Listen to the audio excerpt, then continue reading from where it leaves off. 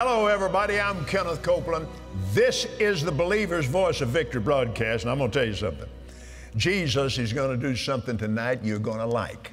So, come on. Let's have a word of prayer, and we'll get right into today's Bible lesson. Father, we thank you and we praise you, and we worship you for the word of the living God, for insight, ideas, and concepts of the life of faith that come from heaven. We open our hearts, we open our minds for revelation from heaven, words filled with faith and power that move heaven on the earth. We thank you for it, and we ascribe all of the glory to the wonderful name of Jesus. Thank you, Father. Amen. Glory to God. Now then, I want to welcome all of you for coming tonight. Thank you for coming. You are helping us tonight. Let me try this side. You are helping us tonight. Hallelujah. Glory to God. We began talking in this series about the will of God to heal. And we have followed Jesus. We followed him home. Capernaum, which is amen. And the home and headquarters of Jesus was in the city of Capernaum. And so many times in so many places in Matthew, Mark, Luke, and John, we see him either leaving home to go someplace or coming home, ministering in his own house. And we followed him, we literally followed him when he left his place and went across the lake to the area of the Gadarenes, and we were right there with him when he delivered the madman who became the compassion preacher of the Decapolis. Praise God. Isn't that wonderful? And it was so important to watch him heal and deliver that man that quick. Glory to God. And I want you to know he can set you free tonight just that quick too. Praise God. Hallelujah. Amen. Now, and then we followed him. He went back across the lake to home, Capernaum, and Jairus was waiting for him. Of course, Jairus was the leader of the synagogue there, so he and Jesus obviously knew one another quite well, and he told Jesus what was going on at home. But we listened to Jairus declare his faith. Glory to God.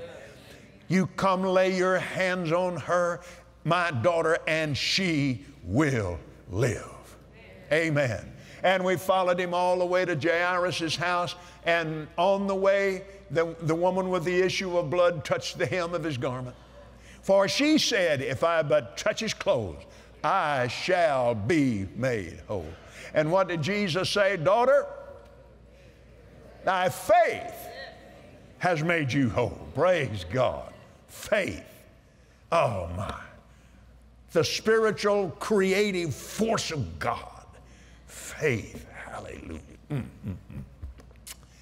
Then on to Jairus' house, where there he raised Jairus' daughter from the dead, and left Jairus' house, and you and I were there. I mean, we followed him, didn't we?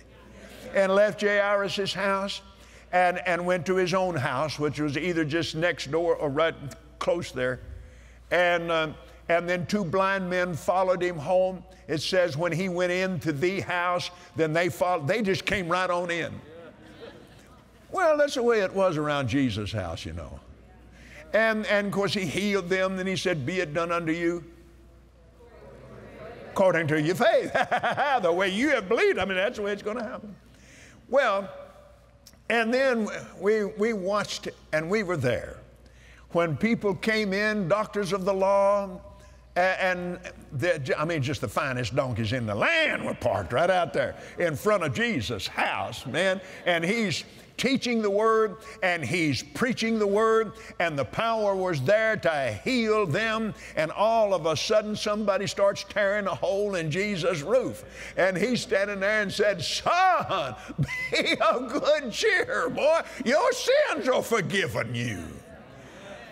Well, and of course, it threw kind of a curve at the religious guys there, and they got sidetracked a little bit and said, "Oh, no, wait a minute. Can he do this?" And then Jesus said, "Which is easier to say? Thy sins be forgiven thee? Arise, take up your bed and walk." To prove that the Son of Man hath power on the earth to forgive sin, he said to the man, "Take up your bed and go home." Isn't that good? So the same power that heals is the same power that forgives. And the same power that forgives is the same power that heals. Hallelujah. Now we need to take hold of that and learn that in our own lives. Because if you're unwilling to forgive, you're blocking your healing. See, if you're balking at forgiving, you're putting pressure against your healing. But when you become a forgiver, you're open to healing. Isn't that good? Well, somebody ought to shout amen about that. I mean, hey, come on. Hallelujah. Let me say this about forgiveness too. Jesus said, and then we're going to talk about this more as we go this week. Forgive if you have aught against any. That's an order. This is the Lord Advocate General of the church. He just said, forgive if you have aught against any. Forgiveness is not a feeling. Forgiveness is obedience. Well, I just can't forgive them. No, that's not true. Are you a human being? Then you can forgive. Well, where do you get that, Brother Copeland? If you're a human being, you have the power of decision. Forgiveness is a decision. It's a decision to obey God. It's a decision to obey your Savior. He said, if you have aught against any, forgive. Sir, yes, sir, they're forgiven right now. You mean that's all there is to it? No, that's the beginning of what there is to it. Because Sunday's coming.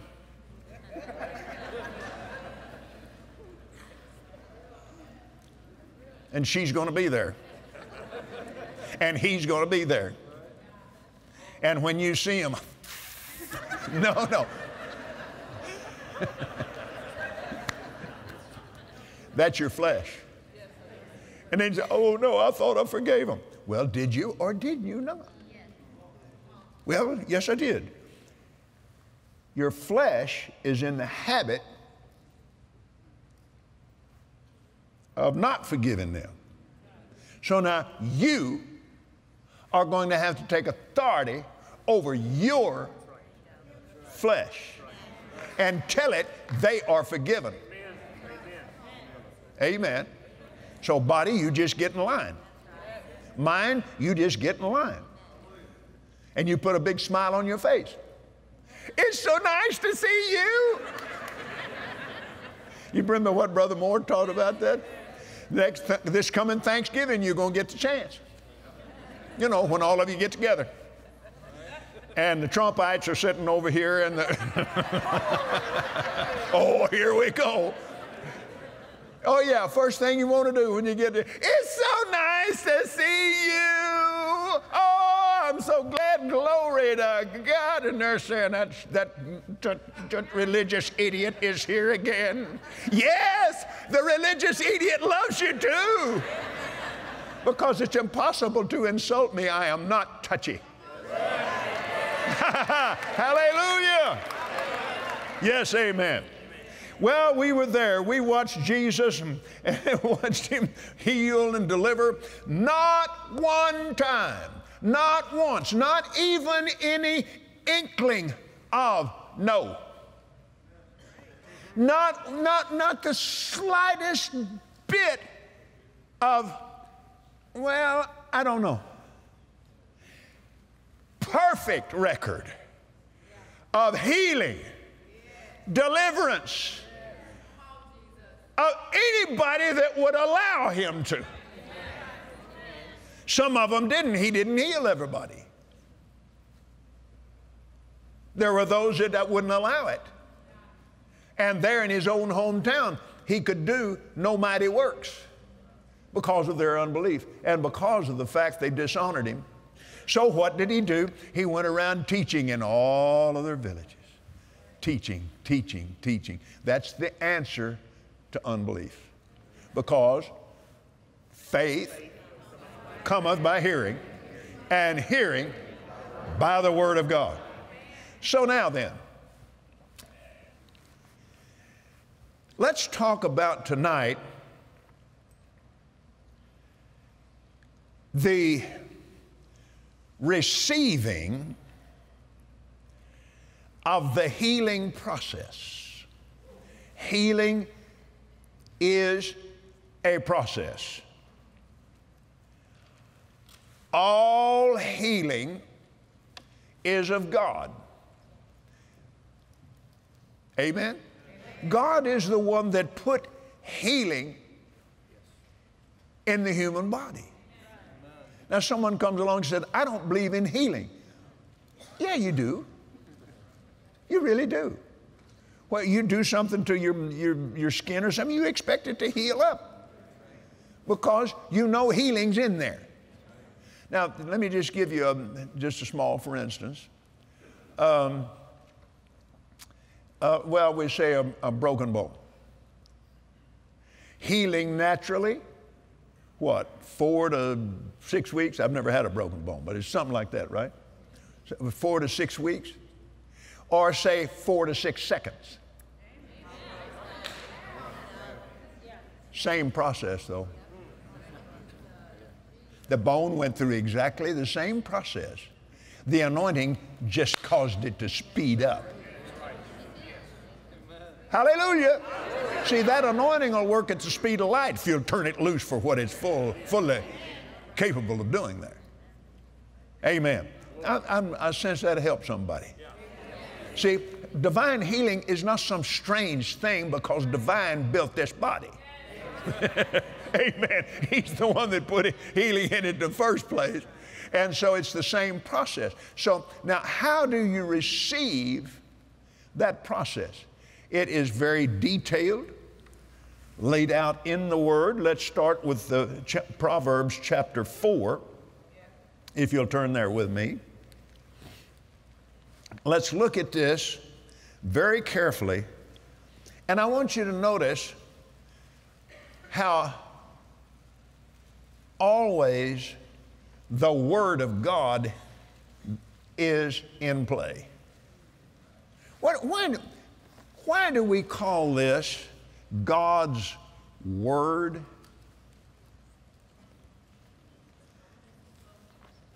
Why would you call that God's Word?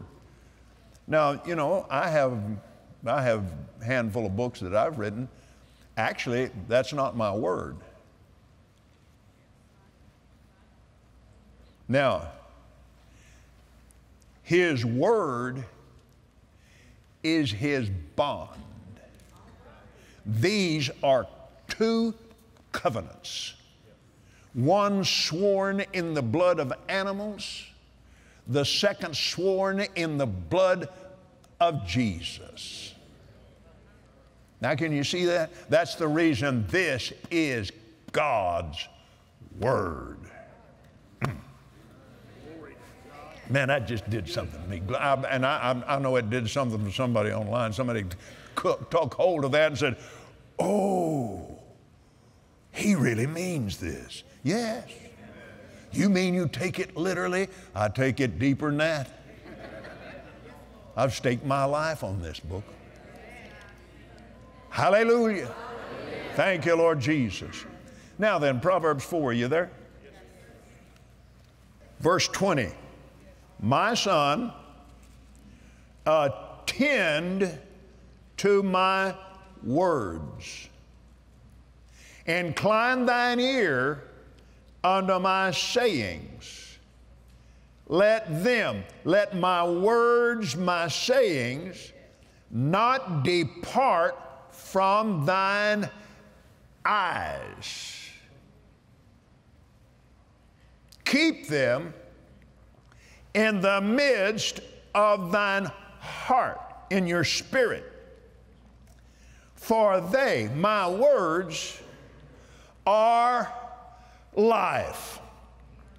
Jesus said in John 6:63, excuse me, my words, he said, the flesh profits nothing. My words are spirit and they are life. Now, Jesus also said, man does not live by bread alone, but by every word that proceeds from the mouth of God. You have the spiritual capacity to hear, receive every word that God has said or ever will say. Why? You're a spirit being like Him. And spirit being needs spirit food. Faith is a spirit force. Healing is a spirit force coming out of your spirit into your flesh and into your mind. So now look at it again. Attend to my words. Now what does that mean? That means put this word first. Put priority on the word of God. Incline. Incline means to lean. So be leaning toward the word, not away from it. Well, I know the Bible said that, but you just don't understand. No, lean over this way. I know the Bible said that. That must be true. So I'm receiving that. I don't care what it does to me. I don't care what I have to change. I don't alter the word to fit my lifestyle. I alter my lifestyle to fit this book. Praise God. Hallelujah. Didn't take me long to get happy. Praise God. Glory to God. Thank you, Jesus. Yes. Incline thine ear unto my sayings. Let them not depart from your eyes. Now, why is it so important to keep these healing scriptures, keep the prosperity scriptures, keep these scriptures, whatever it is that is the answer to your situation? You find it in the Word of God. Find the answer to the prayer before you pray it. Pray God's Word back to Him. He said it, now do it. Amen. That makes prayer really easy. If my words abide in you, you abide in me, my words abide in you. Ask what you will, and it will be done unto you. Can you see that? So what you say? Start with the word first. Keep it in your eyes. Keep looking at that. Stop looking at the bad stuff. Keep looking at those scriptures. Keep looking at that word. Keep it coming in your eyes. You need to be seeing yourself with it, not without it. Amen. Take the time, particularly if there's a situation that's been in your life a long time. Take the time to see yourself without it. Take the time. I'm telling you, set some time aside where you just meditate on that word. Now that I see by His stripes I was healed. Now, how does that change this situation? Glory to God. Well, I can see that. I can see that. I've been not doing this because I was afraid it's going to hurt this. Okay, I see myself doing that. Now, it'll take some time. And pray over it before you do it. So, Lord, help me with my imagination. God gave you that imagination. Don't be afraid of it.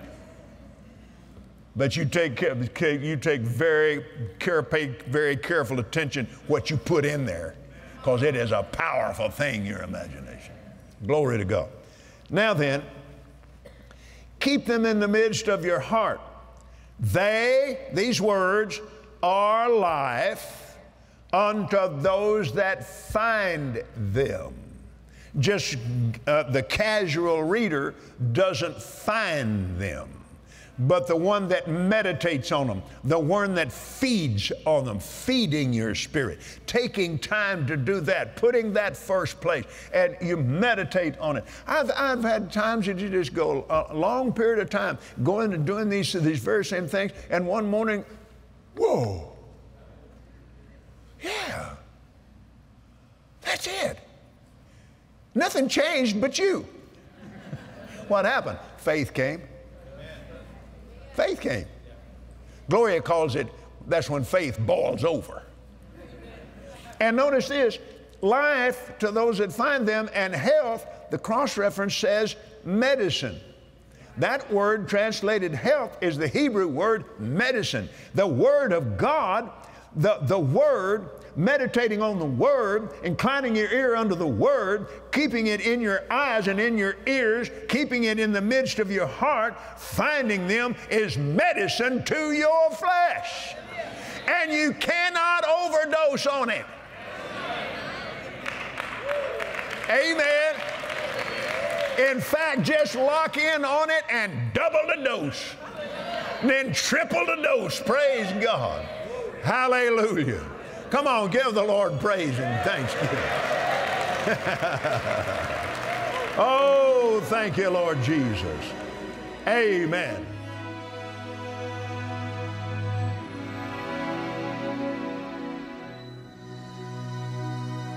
We hope you enjoyed today's teaching from Kenneth Copeland Ministries. And remember, Jesus is Lord.